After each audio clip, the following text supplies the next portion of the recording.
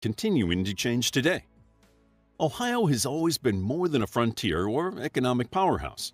It has also made significant political contributions to the United States.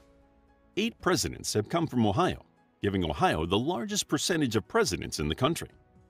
However, Ohio's contributions are not limited to the past, and it continues to play a significant role in American politics and modern society. Ohio was deeply involved in the civil rights movement for women and African Americans. In the late 19th and early 20th centuries, women became increasingly engaged in political and social matters, arguing for the temperance movement and supporting women's suffrage. As early as 1916, Ohioan cities gave women the right to vote, a few years before Congress passed the 19th Amendment. The racial tensions in Ohio were not as quickly or adeptly handled.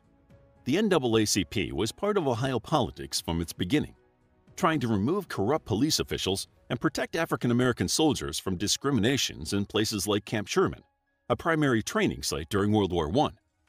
Around the same time,